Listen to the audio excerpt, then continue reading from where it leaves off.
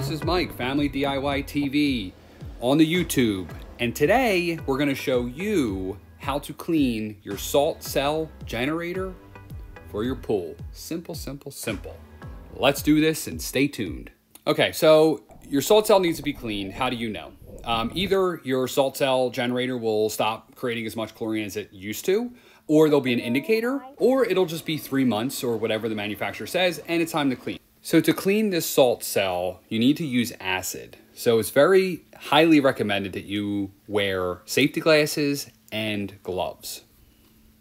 Okay, with the safety equipment out of the way, now we need to remove the actual salt cell generator from the plumbing. Before we do that, we need to turn off the power.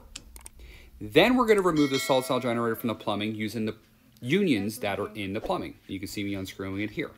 And then we're gonna put our salt cell generator to the side very carefully. Okay, so now we want to actually mix our cleaning solution. And our cleaning solution is gonna be muric acid, and it's gonna be 4 parts water to 1 part muric acid. So in this case, we're gonna do 4 quarts of water to 1 quart of muric acid. And mix that up in a bucket. Move on to putting the cap on one end of the salt cell, and then we're gonna stand the salt cell up on the cap. So now what we're gonna do is we're actually gonna pour that cleaning solution into the salt cell, and we're gonna cover the fins. And what you expect to see is some kind of foaming action. And what that foaming action is doing is actually cleaning the salt cell.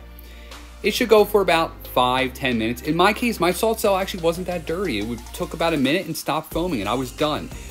If yours takes longer, you may have to repeat this process 2 or 3 times until it stops foaming. Once it's done, you'll be able to tell because the fins will look clean.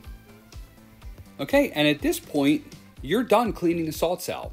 So what you're gonna wanna do is you're gonna wanna run clean water through the salt cell, get rid of all that acid, and then you're gonna wanna carefully dispose of the acid that you mixed. You don't wanna get that on anything, it will burn, okay? And at this point in the video, I'm gonna ask you a favor. Please hit that like button, please consider subscribing to this channel, and please leave me a comment below. Okay, but now what you're gonna do is you're just going to reverse the order of putting it together. So you're gonna put the salt cell back into the plumbing, you're gonna tighten it up, hand tight, no tools here, and then you're gonna reconnect the power and turn the power on and enjoy your pool. You did a great job, thank you. I appreciate you watching, and this is Mike from Family DIY, and I am